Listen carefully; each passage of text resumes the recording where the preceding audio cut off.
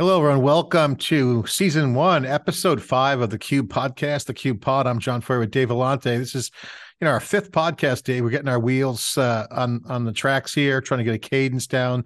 Soon we'll be bringing in guests, but this is our weekly podcast where we break down what we're watching every week, the most important stories from our lens, the prism of the enterprise, emerging tech, and also commentating on some of the major tech trends as the things that we've been covering for 13 years with theCUBE and SiliconANGLE is now going mainstream. You're starting to see things like TikTok, the impact of data sovereignty hitting Congress with TikTok. A lot of things to discuss, obviously the fallout from SVB, and of course, the ongoing awesomeness and mind-blowing AI impact of what's happening with all this chat GPT, and every single company is getting funded with got AI in it. AI is continuing to blow people's minds. I've never seen anything like it in the history of my life, where people are like literally impacted and freaking out about it.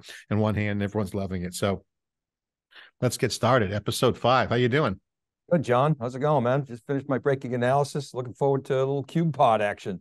What's the breaking analysis this week? What's the topic? It's which companies are most exposed to the banking crisis. I got some new data from ETR. They sent me a pivot table. I've been like squinting through it. If we got time, I'd love to share with you who's most exposed in a positive standpoint and a negative standpoint.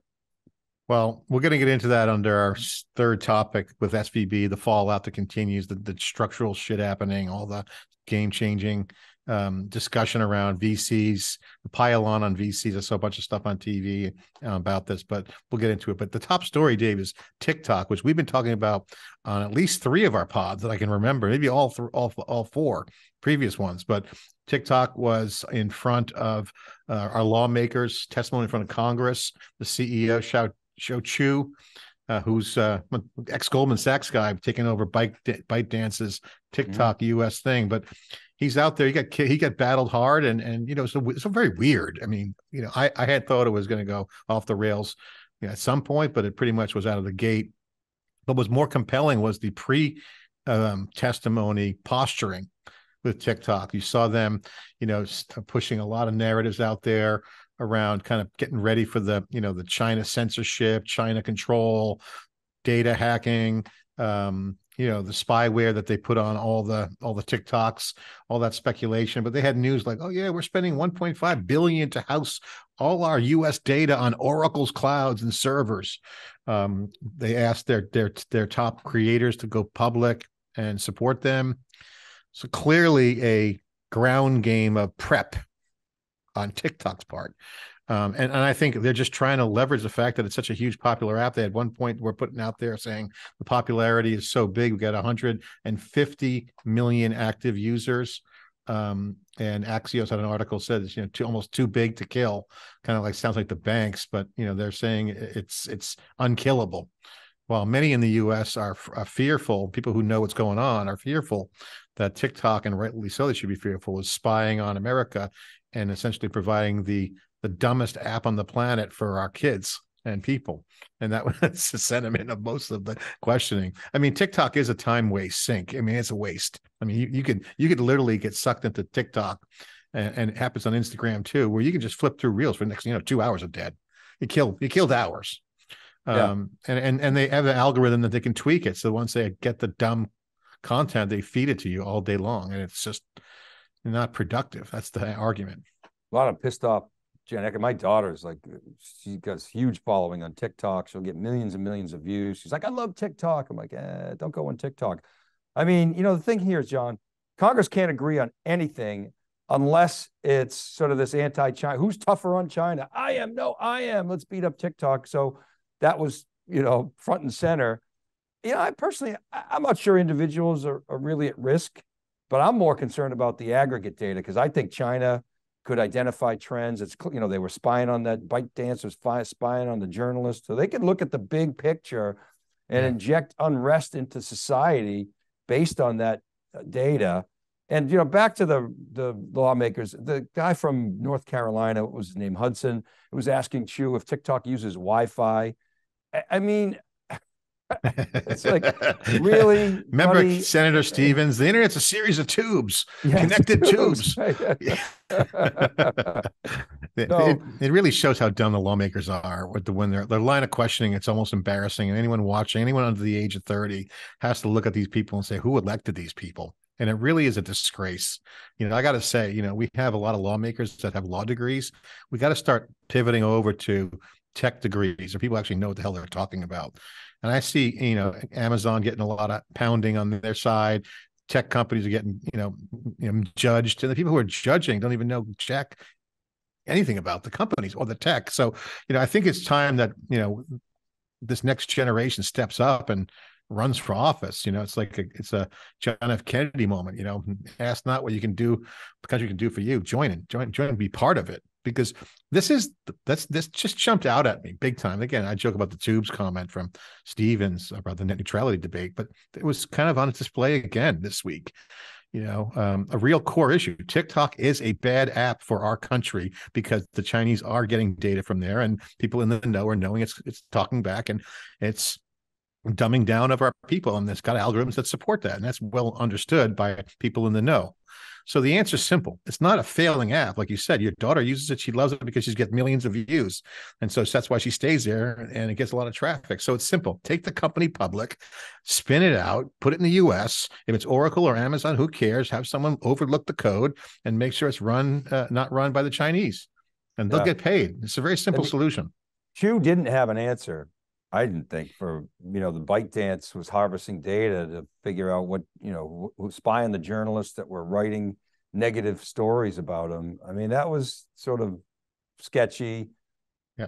We'll get to whether or not TikTok should be, shut down. I have some thoughts on that. I'm happy to see it get shut down personally. If they want to shut it down, shut it down. But they got to, if TikTok has a move here, they should make the move, sanitize it for the United States, make a shitload of cash, take it public, everyone's happy, close that door. If not, then there's going to be a lot of FUD, and then a lot of, you said, politicizing of this and posturing and taking it out of context, like all these politicians do, to your early rant on the pod today. But I think that's not a rant, it's the fact. And they're going to continue to politicize it. And at some point, you're going to see Facebook, Twitter, Instagram, WhatsApp, or a new entrant get in there saying, hey, we'll be the new TikTok. But again, how are they going to get the scale? So I'd like to see competition. I actually would not like to see TikTok shut down, but I think they should do what maybe China would do, force the company to be owned by US. Maybe, like you said, spin it out at least 51% to a US-based entity that controls the board and the company. I would be okay with that, wouldn't you? I mean, I'm fine with that. I think the issue is the privacy side of it, and it's not like we have nailed privacy in this country. I mean, it's like we're not a surveillance state like China. I mean, we believe in freedom and liberty, and that means that we don't want to be surveilled. Patriot Act, we kind of are, but I mean, NSA, right? After this pod, they might be after us. Yeah, I mean, a lot of people in Europe had backlash with cloud when the whole Snowden thing came out. But I think Oracle's pretty reliable cloud. I mean, they do mission critical work. I mean, if they want to stick their neck out and certify, compliance, I'm all for it. But I agree, it shouldn't be a China-owned company. I mean, just no way. Well, I don't. I think it's got to be addressed. And I think, again, there's two issues that jump out. There's the threat to China, which is real. And then there's the embarrassment of our Congress, who needs to kind of wake up and get into the next generation. I mean, right now we have LLMs and chatbots emerging with AI. So much stuff's out there getting better, and they're in the Stone Age is their question. They don't even know what tech is. It's a huge embarrassment as far as I'm concerned. I think it's not something, even I found out when I was reporting on the Jedi contract, when Microsoft was trying to get back in there and Oracle was smearing Amazon. And when I was doing that investigative report, Dave, I interviewed a lot of lawmakers off the record, and the general consensus is a young batch of young talent coming up, and they're looking at people who did laws before the internet was around. They're still there. And then even some of the lawyers, they don't fully grok the impact of systems thinking, network effects, data sovereignty, competitive advantage. I mean, these are concepts that now have a technology bent to it. And so when you have a global landscape changing, these are new generation problems. What do we do? about privacy? What about this Chinese company that's kicking ass and like is in the hands of pretty much every American under the age of 20? So that's an interesting policy question. What do you do? Well, That's I like to see the competition. I mean, to your point, there's, other companies, whether it's, let's face it, Facebook is the obvious one to do this. And, the smear campaign has been reported, their mantra is not do no evil, but hey, if you can't beat them in the market, you got to beat them, somehow, either with underhanded tactics or in the courts.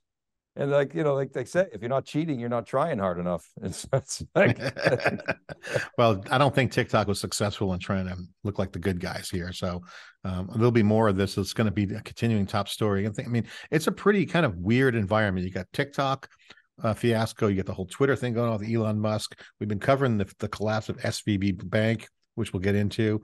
You have a lot of people online who are making a lot of noise about kind of new ways to do business, new ways to do government. So I think we're in this really interesting time. And obviously it's recession. The interest rates just got hiked up 25 basis points. Earnings aren't looking good. More tech companies laying off, Accenture's laying off more stuff.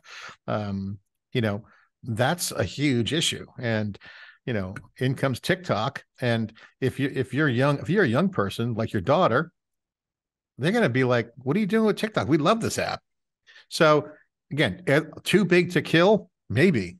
Too big to regulate. These are new ground. So, I think it's going to be a huge issue. Huge issue. When they say too big to kill, you mean they're just so ubiquitous? It's like killing Bitcoin, or because it's not too big to fail. It's not like systemic risk, right? It's just what I don't really get that too big to kill. I mean, because I think it's a generational thing. We were talking with Brendan, our producer, and the team here about they're all on TikTok. They spend their lives on TikTok, and the younger generation is literally 100% behind it. It's not like the government has been doing great over the past, 8 years. Like, I don't think there's a lot of sentiment for the younger generation thinking that we're the most, optimized and most efficient government apparatus in the history of our situation here in the U.S. It's the opposite. It's the opposite. It's been, it's been a lot of fighting and civil unrest. So in comes the government saying, TikTok, we're going to kill it or ban it.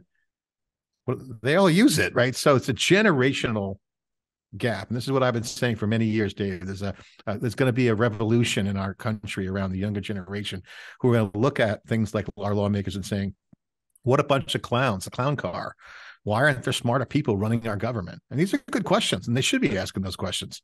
Let me ask you a question, John. When right after SuperCloud, we did ChatGPT, and the premise that I put forth with Sarjeet, and you were there, was that OpenAI won't get first mover advantage. You kind of said, I kind of think they will. I've kind of flip-flopping on that. Because I think they're gathering a lot of really valuable data and they're kicking ass right now, but it's early. But do you think, does TikTok have a first mover advantage? Because I mean, everybody can do this AI thing, but TikTok came out and they were feeding videos like no other social platform had done before.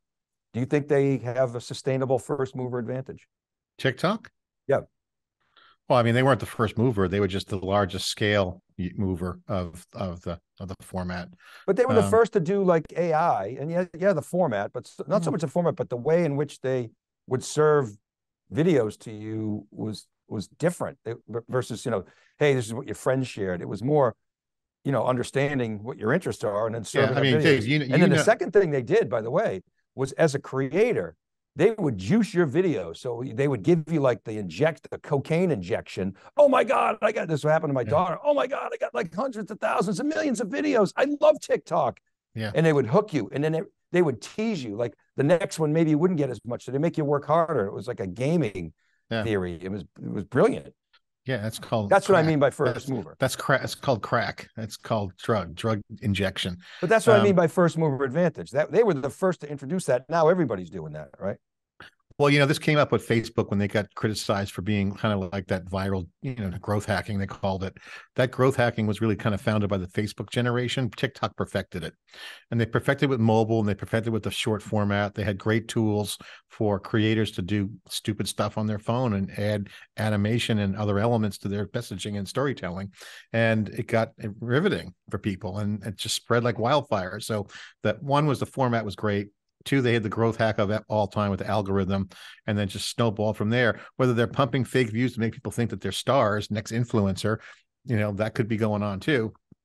Tyler, my No, son, he had the big hit on TikTok. I remember his song was the one behind the Vivi dance. I think they're few real years ago. views. I think they're real views. They just promote it. Like you remember how Justin TV used to promote theCUBE? Yeah. That's how we got started. Well, I think they're going to have an advantage. Like I said, they're too big to kill, but they could be, managed. And that's why I think they should just divest from ByteDance, the parent company in China, and have a U.S. subsidiary that's independent and goes public, has board members, has servers in the U.S. There's some sovereignty there, and it's just game over. They make a lot of money, goes over to the coffers in China, and they move on. Or the other choice is to shut it down, which, as we said, there'd be a revolt. You'd be against it. It's kind of, that would be like a serious policy. Now, if the U.S. could prove that lives were killed and that there was a Chinese, kind of cyber war element to this, then they could shut it down immediately. Well, but how about like the brand name investors, KKR, you got SoftBank in there, Sequoia, General Atlantic. I mean, it's like, wow, it's like a who's who. I mean, where are they on all this? They got to be lobbying hard, make sure that doesn't happen. So, of course, what would you do? Yeah, you got the hottest app on the planet, the biggest numbers, still growing with good technology. The issue is transparency. I mean, they got the platform, they got the content providers, they got the traffic. They just got to get focused on the transparency, and that's killing them right now. And then the fear mongers kick in and say, it's China watching your every move. And so how much is that true? Probably not a lot of it, but I think there's definitely ties to China. And I'm suspect of this being kind of a planted malware in our society, and this is the new era of cyber and geopolitical. The world is flat. This is what it looked like. So our government's got to step up, and our people have to step up and either educate them, elect people in there that know what the hell they're talking about. Because the people on TV who are spewing nonsense, they're all activists. There's no real authentic point of view here other than people taking sides against something. So I think it's a generational thing. And I come back down to, that's why I kind of focus on the tubes from Senator Stevens, because this was that moment for everyone from 18 to 30 who didn't see that clip or understand that's going on in the digital world right now. So this is a real force. This is where one area where I think China has a potential advantage in public policy, even though their public policy is onerous, is that you remember when Alibaba was going to spin out the ant, and the Chinese government just shut it down. They didn't go and get permission from Congress. They didn't really debate, and they just shut it down. And so to your point, the U.S. is like, well, what do we do? And it all becomes politicized. Oh no, I'm hardliner on China. No, I'm the harder liner on China, without really an understanding of what should be done and how it should be done. That's really not what, doesn't seem to me anyway, what the discussion should be. I think you and I could solve this. Just like you said, spin it out, make it U.S. based, and be done with it. And you get all these investors behind it. And that's it. Exactly. You figure out the commerce for this next generation. You got large scale, hyperscale clouds. You got the rise of AI. And you're talking about AI and open AI. And when you asked the question to me about scale and first mover, and I said, I think it's a first mover advantage. We debated, you're kind of coming on that side, but still unknown. But I'll tell you this, Dave. I'll tell you this. What's interesting is that if you look at the premise of our discussion around can OpenAI and ChatGPT survive, I mean, they are innovating at rapid speed, so you got to give them serious props on the execution. Yeah. The thesis that we were putting on the table was, what's it cost to replicate? Is it inimitable? Can it be imitated? How fast? And our discussion was, my point of view was, scale drives the competitive advantage, the differentiation. Well, today, Databricks announced DALL-E, which is democratize the open model. So Databricks just launched a new way to train, to give ChatGPT-like functions to follow. So, Databricks, which you did a critical post on and challenged their future, just released this thing called DALL-E, a cheap-to-build LLM that exhibits a surprising degree of instructions following the capabilities exhibited by ChatGPT. Feed it data, and you use this open source tool. So there it is. You're starting to see more copycats coming out. And the question is, will it work? So if you check out Dolly from Databricks, you'll see all the coverage. Just check out let's see what the coverage looks like right now. I mean, this in real time. Of course, SiliconANGLE has it. We've been on top of it. Wall Street Journal. Essentially, everyone wants to be the Chat GPT. In fact, theCUBE is coming out with CUBE AI, Dave, which is going to be our CUBE GPT. And that's going to be spun out. And so we're going to do the same thing. So it's easy to get into the game. It's hard to master it. So that's my new updated position on ChatGPT. I think you're going to see a lot of copycats. It's the question is who can use the data at scale and who actually has the right data to make the AI work. And then the second thing is that can you keep growing it? And I think where people will fail is they won't know how to either provision the infrastructure to get it done, and they won't know how to operate it. And they might not use the data well. So I think OpenAI will continue to have an advantage. And then the macro condition will be whether the one large language model ruling the world, if that's the paradigm, they'll win everything. But I don't think that's going to be the case. It's going to be a large language model with ChatGPT and a series of foundational models. There'll be an ecosystem map, and we're already seeing thousands of startups hit the scene. Reuters is posting here today. The Sequoias of the world, everyone's pumping in deals with AI. So as predicted here on the pod, well, the startups are here's rolling my take. in. I'll say again, AWS turned the data center into an API, and ChatGPT sort of turned the corner on the era of turning technology into a human language interface.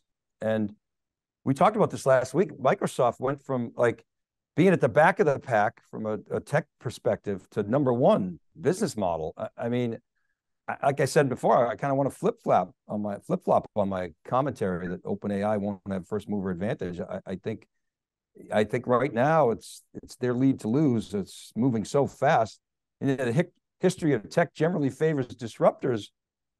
And this marriage with Microsoft is interesting. Is OpenAI to Microsoft what DOS was to IBM? In other words, can OpenAI, do a reach around at some point? I don't know. What do you think?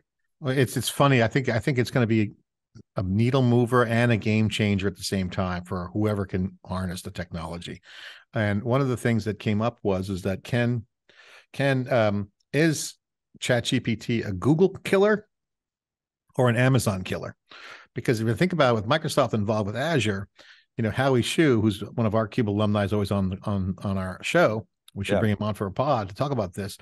Commented on the SuperCloud event we had that he thinks it's more like Amazon Web Services. He thinks that OpenAI and ChatGPT will have more of an AWS effect, an enabling effect, not so much a monolithic application per se, which is interesting observation. It's contrarian to what was going on at the time. But if you look at the success of ChatGPT from a consumer standpoint, clearly off the charts. The numbers are off the charts. It's a browser moment, iPhone moment. That's what people are saying, and we feel the same way. But the back end value that Microsoft's getting out of this is significant. So, it's more that this is more of an infrastructure. And I talked to him this morning on text. I asked him what he thinks about the changes. He saw our article on SiliconANGLE and your interview with Cisco, Jitu at Patel at Mobile World Congress, where he was talking about AI. Obviously, just how he used to be a big engineer at Cisco. He commented to me online just now and said, the OS application model is out, and in is the LLM chatbot model. So the old days was operating system application. Now the new model is LLM foundation model and chatbot and AI app. And so if you think about that, that completely abstracts away the OS and the concept of software as an application. So Howie Hsu said for 100 million you get OpenAI. Remember, he said that at SuperCloud too. And then Andy Turai from Constellation texted me or emailed me, I can't remember, and he was saying that Stanford researchers replicated ChatGPT for like $630 or something, versus I think it was 4 or 5 million for ChatGPT to train the model. So his point is you can train these models very inexpensively. Your point is, but you got to have scale. So that scale is what matters. But this goes back to the original premise of that breaking analysis that we did, which is it's not going to be that expensive to create competition. But I think Microsoft with the business model has an advantage. So it's the chat GPT, but there's other AI. And the other factor in all this is influence, right? So this week, Trump was supposed to get arrested, and it was a big meme all over the internet. Midjourney, which is an AI application for images, very popular, very cool. V5 is out, version 5 is out. It's spectacular. Images can be doctored now so in an amazing way that you can show things. So there's pictures going around the internet where Trump was actually getting arrested. They're all doctored, all fake. So I started digging into it, and Midjourney has censorship problems. So they're omitting words. So, for example, I discovered from a source, and I'm not sure if this is reported. I know in Reddit, they took the threads down off Reddit. Midjourney is an SF company, by the way. The certain China words are banned. Chairman Mao is banned on Midjourney. You can search Trump, you can search all these guys, but you can't search anyone from China. Okay, they're banned, and then the Reddit threads were deleted. Okay, really? So censorship on Midjourney. Okay, President Xi censor prompts are gone. They're banning the words. The Reddit thread you can find it on Google search. If you type Midjourney's Chinese censorship, it still shows up on Reddit. The thread is disabled. So there's a lot of shit going on behind the scenes with this whole TikTok, OpenAI, and what is Midjourney good for right now besides having great AI? Manipulation, misinformation. So the Trump thing was funny, but people who aren't in the know could think that's real. Well, there's so much at stake. I mean, how many times have you been texted from somebody on either the left or the right says, see, and you look into it and you're like, okay, this is bullshit. You would bother just fact checking. I mean, this is nonsense. Oh yeah, okay. Let's see. I'm getting a text from Brendan here about Midjourney. The Reddit thread. It's still up there. No, there is a Reddit thread on there. Thanks, Brendan. Appreciate that. Yeah, I mean, it's interesting with the influence. The question is that it was that banned because they were forced. They want to make sure they get good market share in China from a user standpoint, or is that banned because of some influence? That's this whole what is real and what is censored is going to be a big thing. I think there's going to be kind of an arbiter coming out of this. Is going to be new methods that are going to be opportunities for entrepreneurs to say, hey, I'm going to be the seal of content approval. FDA approved food, this is some CUBE approved, or something where people could say, hey, you know what? Let the information flow, but there needs to be some sort of vetting. How about they do that for congressional hearings? Like they put somebody who knows what the F they're talking about there. And if somebody opens their mouth and asks a dumb question or doesn't understand anything, they can just mute their mic or pull them off the stage. Well, I think that's a great point. I mean, the whole brings the point of the structural process of why even have Congress hearings in the first place. You do a virtual event with experts, you make it public, you make it completely free, you make it completely transparent, live stream it, you get the data, then you bring it into the chambers, and then it becomes a much more substantive group conversation. Why can't people participate? Why can't citizens participate virtually in the hearing? Why can't there be some collective intelligence or some sort of workflow? And there isn't. And that's the problem with digital right now. It hasn't evolved yet to be truly group productivity, and that's coming. I believe that's going to be a huge area that no one sees coming. We'll see. And you know why? It's because it eats minutes on the political agendas. Right? It makes Congress a stage of parody. Basically, it's like the Tonight Show. It's like the Daily Show to me. It's like a joke. So I think that's very key, but someone will build software that's going to be kind of asynchronously made for people to participate and contribute to the conversation with substantive value, not get buried below the noise. So, I think there's going to be a real movement for someone who can extract the signal from the noise constantly and can he put that out there. Of course, we do our part best we can, but someone with bigger cash, billions at play, that can build a media system that is inclusive, that actually gets the truth. That's, to me, going to be the kill. And I think that's going to be the younger generation is going to come out of this. I mean, the fact that 100% of the people behind TikTok is proof. It's proof that the generations have to evolve. Well, this gets back to your too big to fail, too popular to fail, right? I mean, it's ubiquitous. It's like, the government trying to kill crypto. You're not going to kill crypto. You're just going to miss out on the innovation, but you're not going to kill crypto. All right. Well, let's get into the next block, the B block here, Dave. Let's get into the next discussion. The Chat GPT has a rival, Bard, and you saw the open news with Databricks. Obviously, we interviewed Anyscale, which is a company out of Berkeley that provisions LLM infrastructure. The founder is a first-time founder, Robert Nishimura, great guy. I interviewed him on theCUBE. And you got Ali Ghoshi, Matai over there, all the Databricks guys are all smart. Berkeley's got a ton of people coming out of there. Every school in computer science probably has people looking at this.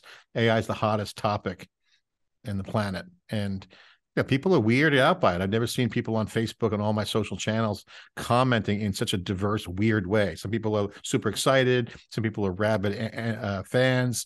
Some people are very concerned about privacy. Some are freaked out, don't know what to expect. Some people saying it's causing them anxiety.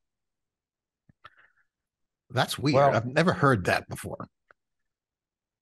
Really? I mean, more so than social media? Social media kind of snuck up on everybody. You know, I mean, social media wasn't like a shock to the system. Like AI, AI seems more like a shock to the system than Facebook. Facebook like was a slow roll, just like. Well, Facebook was like, whoa, this is really cool. Only students can get it. Okay, I'll use my college ID and get in. Email and get in. Wow, this is really cool. Hey, high school reunion coming up. Let's see if we can find people. And all of a sudden, it's like. Well, they also grew their tech. They also grew their tech. They had the graph databases. They had the Facebook Connect. Amazing tech. Amazing tech. Well, you can upload photos so fast to Facebook. It's just incredible. I mean, it's just. Well, Instagram. Well, my point. Actually, the tech wasn't that good. There was a lot of fails in areas, so the growth wasn't there. But Instagram grew like a weed, right? So that was interesting, right? So, and that wasn't even part of Facebook until they bought it, but. Instagram just grew like a weed. So, but that was not a shock to the system because it was photos. Yeah. I think AI is a mind-blowing shock to the brain. Like, holy shit. And there's stories out there like if you're a lawyer or an accountant doing taxes, if you're a content person, that ChatGPT puts you out of business. And John, that's, you remember? Oh, go ahead. Sorry. And well, that's the conversation that's going on. That's one level. Then the other one is this is weird. Like, oh my God, like what's it mean to me? And so there's a lot of that happening. So you remember earlier when SVB was melting down, you were like, this is as bad, if not worse than the .com. And you remember well after the .com, you had just moved out there. I had traveled out there. It was empty. And then it took till 2004 was the Google IPO was like a catalyst for tech coming back. And I don't know if it's going to last as long, but I do think there's an analogy here, a parallel, in that AI could be that boosting, that tailwind. Character AI raised $150 million as $1 billion valuation. Everybody's AI washing. NVIDIA is going through the roof. I did some analysis on that, which I think it frankly looks overbought to me. But it's because of AI, right? UiPath had a great quarter, and one would think, okay, hey, there's a concern that AI is going to affect RPA and automation, but UiPath's turning it into an advantage. They had a good quarter, and they're saying, hey, we're all over AI. That I think props up the company, and so I think this AI could get a little bubblicious, to use a term that we like to throw around. Yeah. But I think actually the market right now needs some positivity, sustained positivity, and AI could be that. The other thing I'll just add is that I do think AI is going to have a productivity impact. I don't know when it's going to show up in the numbers, but AI will be deflationary. In my mind, it could hurt some jobs too, but I think generally tech is deflationary, and AI is going to supercharge that. Yeah, I mean, I think a lot in there to unpack, but I think your comment about the .com bubble transition was an interesting point. And I think we're in that now. And I would double down on my initial position on this and say that I think even more, it's a bigger factor. I think it's a combination of the .com bubble, okay, and the 2008 multiplied by 100, okay, in terms of impact. I'll tell you why. When the .com bubble hit, and there's a lot of conversations, but specifically on my point is that it really was the internet turned into the web, and the web got bubbled up, as you said, and then burst. During that bursting period, people realized that the online population of people using the internet was growing. So there's still a statistic or KPI called online user. Okay. And the numbers were growing because the connectivity started also increasing speed wise, and you had music going online. So you had the generational shift of the web truly yielding the value of the World Wide Web. And then you had that bubble period bursting, which caused the nuclear winter, as we call it here in Silicon Valley. And then that fertilized the next crop of movement. That was the Web 2.0. That was, different user interfaces, Ajaxes of the world. You had social networks emerging, podcasting. I did that venture. You had all kinds of rethinking. Blogging emerged. You start to have this kind of sharing culture. That was the beginning of this democratization. And then in comes mobile. Okay, with the iPhone in 2007. So between 2002 and 2007, you got wireless. I mean, there was a time where you couldn't get 5G or any G. It was simply phones and text messages. And I remember when Wi-Fi came out, we were driving down the freeway doing the first ever Wi-Fi thing on the freeway. We were like blown away, and we're looking at packets move on a command prompt. So there was no Wi-Fi back then, right? And even cellular had no speed. That changed everything. Okay. And then in comes mobile phone. Then you get the mobile revolution. Fast forward today, yeah, you got some advances. You got crypto. The crypto bros are still out there pushing that, which I'm bullish on still. But this AI thing is going to be, I think this is where this bubble bursts. We're going to be in a recession. It's going to burst. It's going to be tons of layoffs.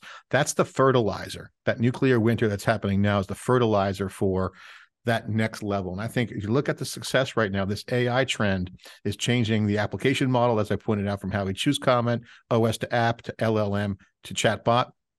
That's a paradigm shift. The successful companies that are AI first and or cloud native are accelerating faster and are more agile. And I think you're starting to see proof points that those winning hands are the talent, the formation, how they're organized is all changing. That is structural. And I think that's going to be a major inflection point. And everyone's going to be on either one side of the street or the other, the loser side and the winning side. And the winning side is AI, new coding, new capabilities, cloud native, open source, new applications. So that's what's happening. So all the people who were like pre-AI are pretty much dead as far as I'm concerned. If they don't retrofit their business or refactor, then they're done. And, I always like to quote Moneyball, Dave. And there's a scene in Moneyball where Billy Beane is talking to the Red Sox owner and Brad Pitt. And the owner says, the first guys through the wall are bloody.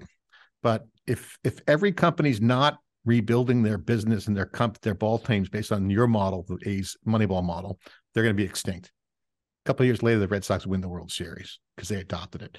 So that is kind of what's happening now. People are looking at it going, I got to refactor my business with AI. If not, they're going to be dinosaurs. So, and that is to me like absolutely happening. And so to take your Moneyball analogy, which is a good one, what the Red Sox did is they applied Moneyball for the upper tier players. Because what happened with the Oakland A's is it worked great during the regular season, but it failed them in the playoffs because they didn't have a Derek Jeter. And, Derek Jeter made like an unbelievable play and then went on. And Oakland just watched. So Red Sox applied that but they spent money on it. And that, what you're saying is really interesting. I would describe it like this: from 1996 to 2000, the hype was the potential of Metcalfe's law, but you didn't have the scale economies, which is why Pets.com, for instance, failed. They didn't have the scale. They had a $1 billion valuation, but now you got Chewy, very successful. It's got a $14 billion valuation, and basically the same idea. So you've got Metcalfe's law in place. You've got the cloud. You've got all this technology. You've got security, which is a sort of a two-edged sword here. But so I guess my thinking, John, is that the cycle is going to be accelerated, the cycle is going to be compressed. But the big wild card to me is the era of free money. We've lived in a decade of basically zero interest rates and quantitative easing, and that's ending. I think. It's the nuclear winter. It's happening. So I mean, this is what we're buckling down for. But in every nuclear winter, okay, there's always a massive slingshot. Seesaw, whatever you want to call it. You call it seesaw. There's going to be a slingshot of exceptional startups, exceptional different stuff coming, building on the existing. So I'm watching. I think it's going to be a good thing. So again, by the way, you mentioned Bob Metcalfe. He just got he's a living legend. You've known him for a long time. Yeah. He just got awarded the Turing Award, highest honor in computer science. He invented Ethernet, for the folks who don't know Bob Metcalfe is. which is the foundation of all today's computer networks. The competing network protocol was Token Ring, IBM had, which was 2 megabits per second. Bob invented 10 megabits per second, which became the thesis of everything that we have on the planet today for networking. So amazing guy. I remember he used to predict the internet was going to crash, and it was his way. It was his call to arms for the industry to get its shit together. Yeah. And he actually did, you know, by those prognostications, which didn't come true really. I think he did the industry a lot of good. But back to your Moneyball analogy, you know, the Red Sox, it worked, but then everybody sort of copied that. It was kind of an open system, and then you saw some of these, you know, small market teams, you know, Tampa, for instance, were able to win. So I guess my question back to you is, you know, who's going to win this big race? Is it going to be these new disruptors that you're talking about? I mean, history would suggest, the history of tech suggests that the dominant players almost always get disrupted. But yeah, I mean, you look at Microsoft. Okay, I remember when their stock was in their 20s, when Ballmer was still there.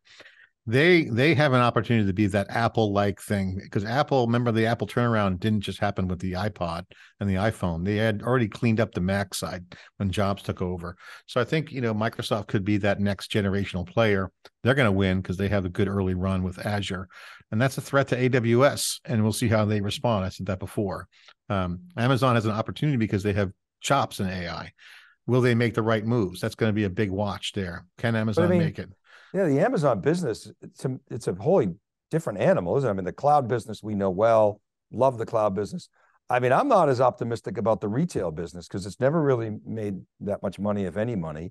And it's got there's disruption scenarios to Amazon's retail business. They have all these warehouses. And I think, what if AI makes it really easy to eliminate the need for warehouses where you could ship directly from like Alibaba does, ship directly from online retail or physical retail? I mean, because I think physical retail is going to be a boom, because I think people are going to want to be face to face. Look at the blowback from the pandemic.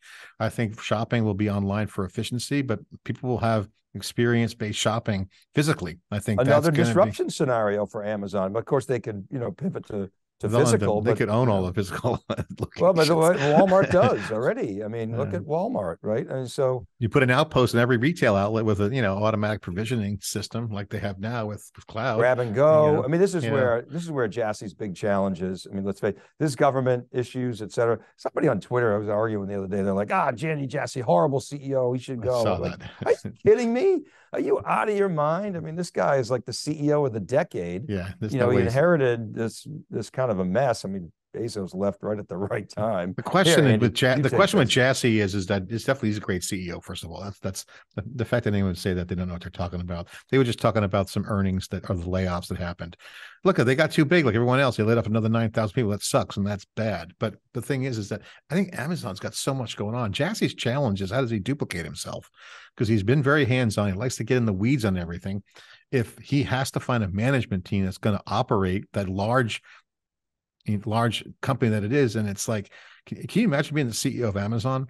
Okay, there's something going on every day that's a fire alarm. Every day you wake up, there's no day that you're going to get rest. Every day, government, unions, it's some fire, not a barn fire. It's not like a small little fucking match. It's like huge.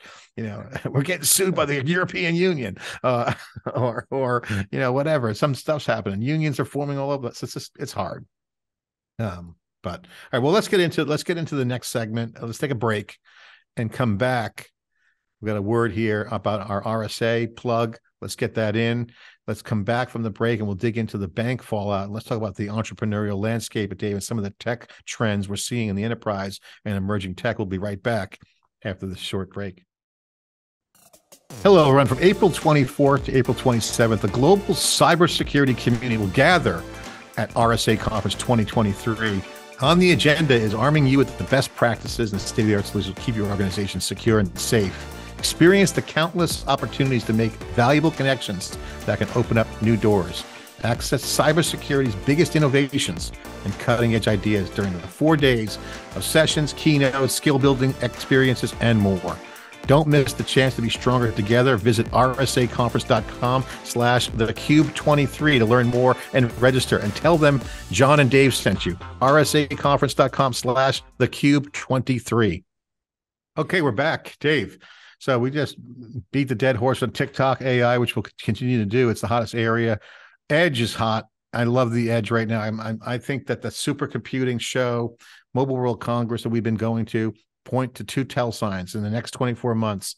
The convergence of hardware, silicon, compute, gear, and software in the cloud are going to come together. You see the telco, AI, telcos configuring it. It's just, it's so obvious to me, Dave. But me too. I mean, we've been talking about this for quite some time now. Honestly, David Floyer is the one who shook me up and turned me onto it, quite a number of years ago. AI inferencing at the edge. Most model build, most AI today is model building in the cloud, and it's going to flip. Most of it's going to be real time inferencing at the edge, no humans involved, machines making decisions.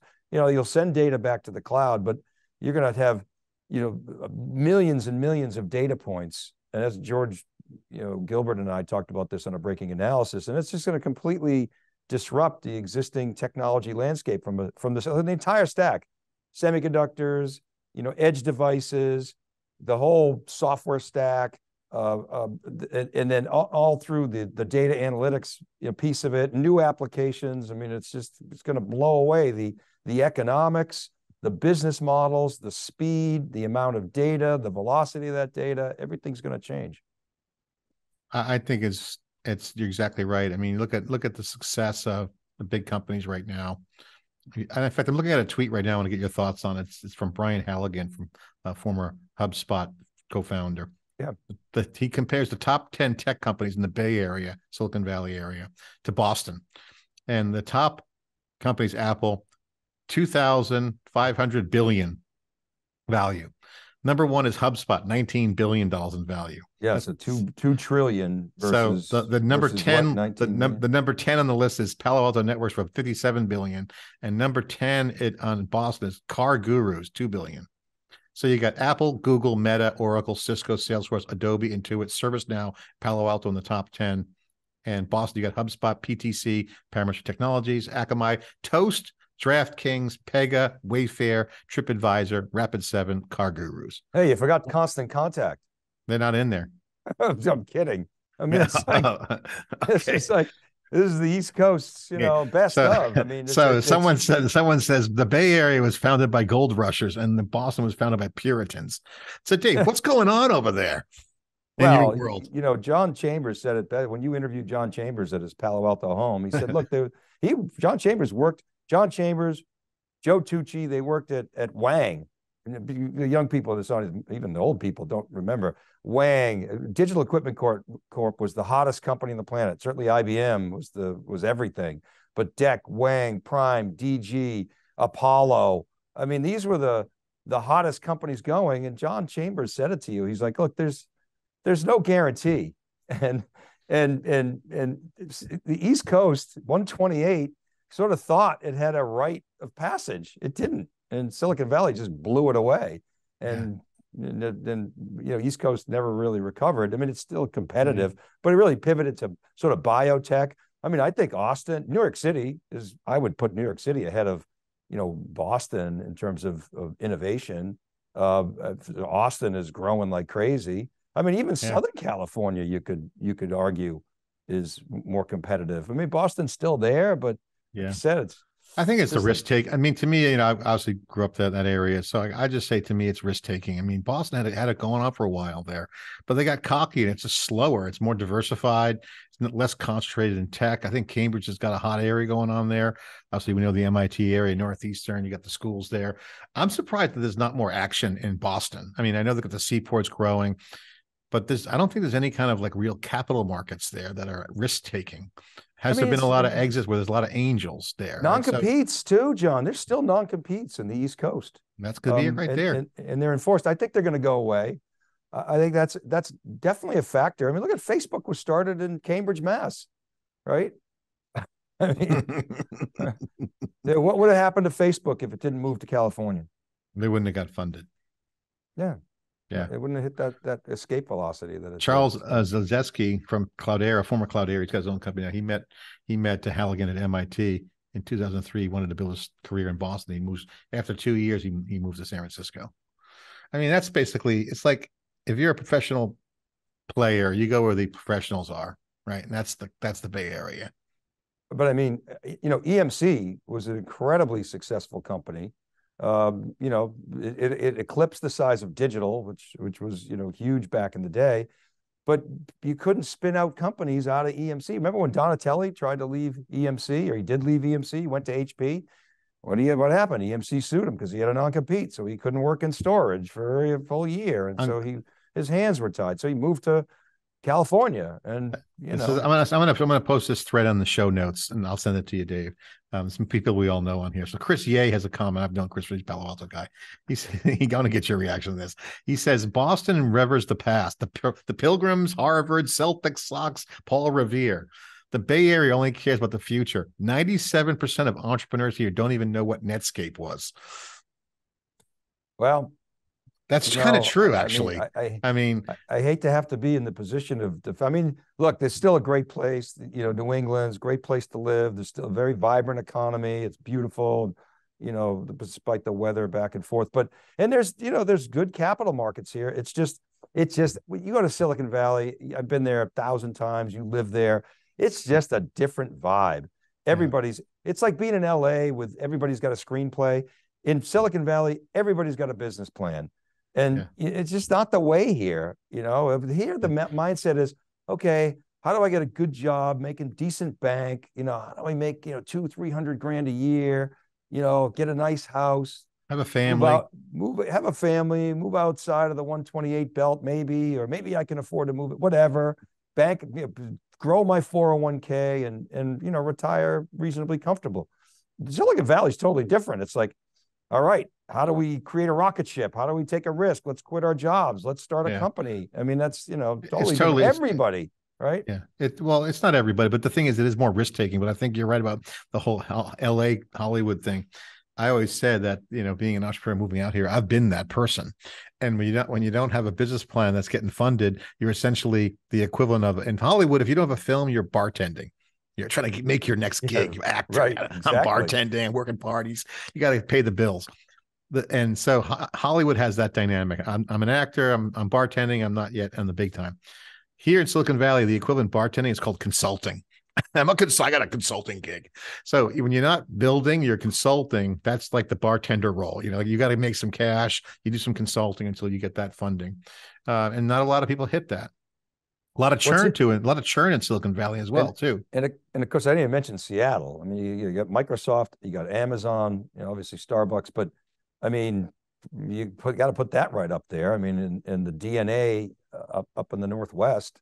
Yeah. I mean, it's kind of interesting that those two companies that are so massive are not Silicon Valley, but people kind of consider them Silicon Valley extended, right? Microsoft. Well, I think we'll talk about this on another pod. We'll put this for next week, but let's put this on the pod for next week, and we'll dig into this. I believe, and we've talked about this, Dave, privately. We'll share it publicly. There's going to be hub and spoke model around entrepreneurship. You're starting to see Silicon Valley kind of getting syndicated in the sense of the formula is pre-identified. Good universities, good talent, good economic, good angels and VCs, risk-taking culture vibe. You'll start to see a hub and spoke. And I think the digital connected points is going to be interesting with virtual hybrid. You're going to start to see points of presence of entrepreneurship hubs connected. So an entrepreneur can be anywhere in the world and still get the benefits of Silicon Valley through their network. So I think you're going to start to see new networks emerge. And I think you're going to start to see a different landscape over the next 10 years, especially as this AI movement goes on with virtual companies being more prevalent. You'll see hubs of entrepreneurship. Well, and it's going to be connected. So that backbone, I think it's going to be theCUBE Global, what we want to do. You'll see us have new cubes everywhere. That's going to be something we're going to do. I think it started early days. The crypto was a real signal there. And when you and I were on the crypto circuit, we met a lot of people who were like, they literally gave up their U.S. citizenship, moved out of the country. They said, I don't need a U.S. citizenship, right? And I don't want the U.S. government, coming after my crypto, crypto multimillionaires that said, I'm out of here. And so they all moved to Puerto Rico because there's no taxes. But guess what? All of a sudden, Miami's a hotbed. I wonder why. It's only a short boat ride from Puerto Rico to Miami. You saw a lot of people move to other places, right? In Eastern Europe, and so You're right. I mean, you don't have I to had an be here. entrepreneur tell me that Miami is a complete overhyped environment. It's not even close to being what they're billing it to be. I haven't checked it out yet, so I'm going to hold my judgment. But the scuttlebutt is Miami, no, not happening. Good weather and a lot of wealthy people move there because there's no state taxes. I mean, that's, Yeah. but Well, Austin's got no state taxes. That's booming. All right, Dave, we got a couple minutes left here. Let's get into some of the rants. And what you're looking at. Obviously, we got SVB debacle continuing. You're seeing the tech companies laying off a ton of people. Amazon 9,000 more. Accenture is just announced 12,000 people are gone. More startups being funded in ChatGPT than ever before. Younger, smarter, system oriented. Landscape's changing. What's your rant or take on all this? The irony of SVB is that what killed them essentially was the ability to do mobile banking. You could take money out instantly, and they were this close to actually getting a lifeline, but everybody in the East Coast went home, and the West Coast was too slow. And so the mobile banking, the users, the depositors could move money out faster than SVB could bring it in. And so, it all comes back to the Fed. The Fed has a really hard job, but they have become the sole arbiter of economic activity. And I guess my rant is because Congress is useless and they can't legislate because they got the far left and the far right, and it's like galactic stupidity, and it's bad for the country. They don't put country first. That's all a bunch of BS, and they can't get legislation done. So as a result, the Fed is like the only lever when they can use whether it's quantitative easing, or now they're raising interest rates and they're tightening, or they're injecting liquidity into the system by basically, giving, at par loans to these banks that are failing. And the reality is, and you look back, you and I met in 2010, and that was the start of the greatest bull market, boom in my lifetime. And by 2012, the Fed should have been able to step back and said, okay, markets, you can operate. But the Fed, which is supposed to be an independent entity, they've kowtowed to presidents, hedge fund managers, bank CEOs, other big money interests, and the wealth gap is widening, and that's bad for the working class. It's bad for the economy, and I think it's bad for the country. And the problem is we're now drowning in debt. I mean, the unfunded debt is going to approach 100 trillion this year, and now we've wasted a great opportunity, and that's a shame. But I think the answer is staring us in the face. And I think that answer is we got to have, better fiscal discipline, got to raise taxes a little bit, not so much that it kills the economy. And you got to adjust defense spending. You got to figure out Medicare and Social Security, hit the wealthy, they can afford it. And you got to get back to, a stable economy where your debt is not 120% of GDP. Yeah, I totally agree. I think we're in trouble. My rant, I'm not so much as on point on the Fed there, but I do agree with you. I think to me this week rant points to the dots connecting around TikTok, our previous conversation about national security, this next generation upon us, our government. And I think my rant is all that you said, and I would add that it just seems like it's broken.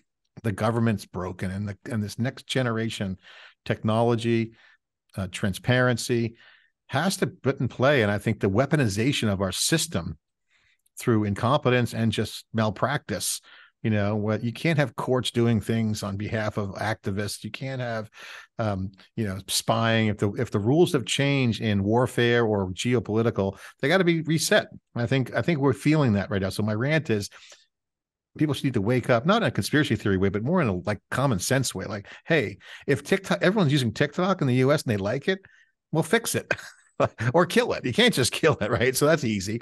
And then, the government, the questioning points out this whole generational shift. So to me, my rant is the generations have to step up and make changes and force change and figure that out. And that's, I think, some sort of revolution in our system that helps people live in a free country and have commerce that's profitable for businesses. And everything's connected. The banking thing, that's a whole nother wall game. We'll continue to watch that. And again, my rant is the startups are coming on board like we predicted. So the game is changing. The nuclear winter's in place. It's happening. What comes out of this? What's the fertilizer? Every downturn is like fertilizer for the next spring. Uprising of startups and innovation. What will change? That's the question. That's my rant. Yeah, John, I mean, great points and perspectives as always. I love these CUBE pods. I mean, it's, you know, we have so much to share. We have such a great community and so many, you know, kind of inbound data points. It's a pleasure to be able to share. It's a digital world, Dave. Digital world. Now that's our pod 5. We got a bunch of events coming up. I'm going to be going to KubeCon in Amsterdam. I'll be there. You're going to Vegas for an event. We got RSA coming up. We got the security show. A lot of things happening, a lot of things going on in our world right now. And I think, again, it's going to be interesting to see how the tech world survives, and will it be a tailwind? Definitely, I'm excited about how video is continuing to boom, is growing. I'm excited to see that people are waking up to organic, transparent conversations, you know, not just paid media. I think media is learning that the game's changed, seeing good startups getting funded in media that are AI oriented. So yeah, I'm bullish on that. So we'll pick it up another time. Me too. I think it's going to eventually is going to be a productivity boom, and it's going to be directly related to automation and AI. I don't know. I can't predict when, but I think it's going to show up in the numbers certainly within this decade. And that's one thing we'll talk about next week is that the whole world is going super cloud and super apps, Dave. That's happening. And ChatGPT is a super app. Everyone's afraid of it. No question. All right. That's our pod. Thanks for listening. And again, give us feedback on Twitter. We're going to start bringing guests in from our CUBE alumni network to bring in some color commentary, start to get some more structure around the topics. Right now, we're just going to break down 3 or 4 areas and just riff and share what's on our mind. And again, if you have any ideas for guests, let us know. I'm at Furrier on Twitter, LinkedIn, WhatsApp. All channels are open. Dave's Dave Vellante. Thanks for listening, and reach out to us. Thank you.